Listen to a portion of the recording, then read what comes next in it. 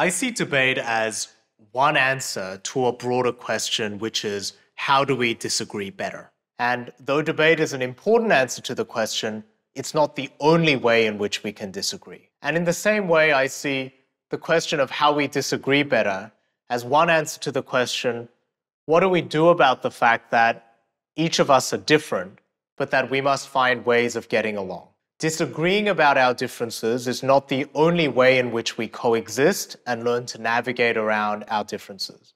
We can also negotiate.